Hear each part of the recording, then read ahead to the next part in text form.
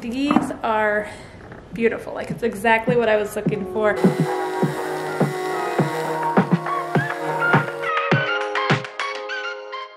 Hi friends, welcome back to my channel. If you're new here, my name is Katie and I share content on DIY and thrift finds and home renovation and family life. And today's video is going to be more of a home renovation video. I have not shared one of these in a while. So 2 years ago, we bought a huge fixer-upper and we loved the bones of this house, but it just needed so much work. And I've shared bits and pieces of our renovation journey here on YouTube, so if you're interested in that, I will link the playlist below. It's cold outside and we are getting antsy. This spring we hope to do a lot of exterior projects, but in the meantime there are a list of things that I want to get done in the house. Some of these things are very small, but I really think it's those little tiny details that make a house a home. So we're going to tackle a bunch of small projects today, and we also have a few bigger renovation projects that are going to be coming soon that I'm going to be sharing here on the channel. Let's start with our staircase down to the basement. I don't know if you guys remember what this looked like when we first moved in. It was definitely straight from the 60s. It had a very heavy stain on it. It had a shaggy orange carpet, and it was just, can we say, a major eyesore. The carpet was not in great condition. It was kind of old and smelly, and the stain color, it just wasn't really what we were going for. So this staircase DIY has been a work in progress for a while, and I thought I would just kind of share where we've been and where we're at now.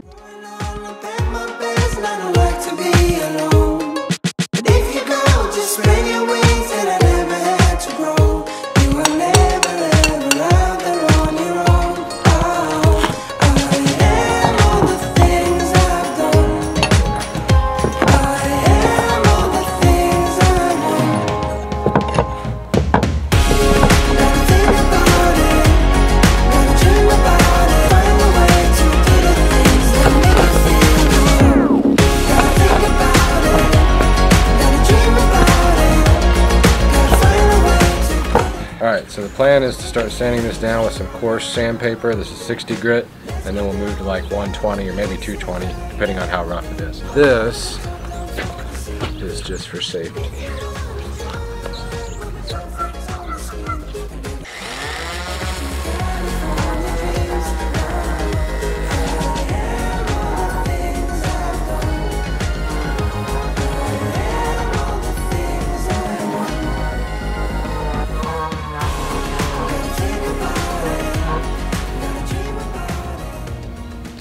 This is where I give a shout out to David for doing this stair project. I know on YouTube sometimes it's easy to watch these videos and think that projects go so smoothly and so quickly, but this was a true labor of love. And starting from getting the stair off of the railing, like they used these very old screws. It was hard to remove those, and then once we figured out a trick for that, getting the carpet off and getting all the nails out and then sanding. So in the evenings we really tried to tackle about 2 stairs an evening and just spread this project out. It was just very time consuming, and honestly when we started it we had no idea if the stairs were even going to match our hardwood or what it would look like, and we got so lucky. It looks so good. We've had people comment that it looks like it's the same wood, and we're very, very thankful for that. Initially we were thinking that we might have to buy all new wood, and we didn't like that. We wanted to try to salvage what was already here, and it just worked out that we're going to be able to do that. But this was a huge project. Obviously, like, it was worth it. I don't think we want to tackle another staircase anytime soon. Anyway, David got all the stairs done, and then it was my turn to come in and do a very small project on the stairs by filling in all the holes. We found this wood filler at Home Depot, and the color actually matches perfectly. We're still gonna need to go in after we fill all the holes and put some kind of top coat on it just to seal them, but for now I just wanted to focus on getting these holes filled and making the staircase look a little bit more complete. About it.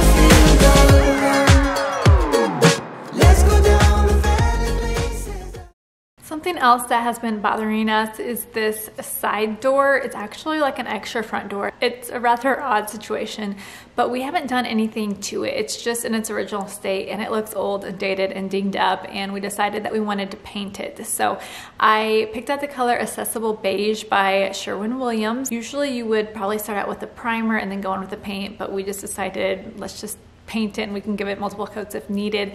So we pulled out our paintbrushes and we got to work. Obviously, in order to take this door to the next level, we're gonna need to do something with this hardware. And throughout the house, we've replaced our hardware, but there's also been a few doors where we took off the hardware and we just spray painted it like a matte black. We did that on our front door and it really gave it a fresh look. So when the weather gets a little bit warmer, that's gonna be our plan for this door. We're gonna paint everything black, and unfortunately, it's so cold out today, so I'm not able to do it. Be sure to subscribe to see these projects come to life, because I will be sharing them in a later video. The next big project we want to tackle in our house is this hallway. Now, when we moved into this house, it needed a fresh coat of paint. We had the old shed carpet that needed to come out, so we did replace the carpet. And initially, we replaced the carpet, we painted it white, and we kind of left it. And then we installed these lights that were really inexpensive from Lowe's, and it did kind of help brighten up the space, but we've never been in love with this space. It's just a little bit boring and bland. We have some big plans for the space. We actually want to add some picture frame molding all throughout it. I can show you some inspiration pictures here to kind of get an idea what it's going to look like, but I think we're going to actually hire this out. We have a good contractor friend who does good work, and some of these projects we're just going to hire out to him. But what we're going to do is replace these lights. Let's talk hallway renovation. I've been in the market for some new lights for the hallway, and I like the black ones that we have, but they honestly, they were just the cheaper lights at Lowe's, and I wanted to mix it up. So I've been in the market for antiqued brass lights, and I was searching and searching, and I came across these lights from Nathan James. I also have a pair of nightstands from Nathan James that I really like, and it seems like they offer affordable, good quality, and modern pieces. I was able to get 2 of their Jace flush mount ceiling lights, and they just came in, so let's go ahead and unbox them and see what we think.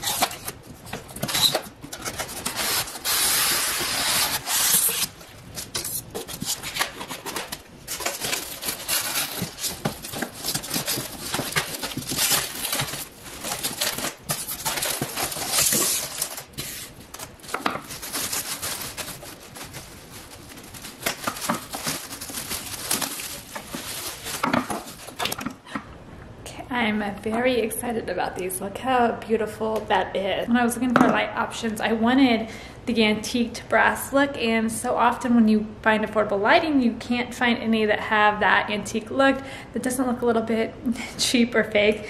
And these are beautiful. Like, it's exactly what I was looking for, and I love that this is like a linen shade. I love the dome look of these. They are so pretty. Anyway, I'm gonna unbox the other one, and then hopefully we can get to installing them.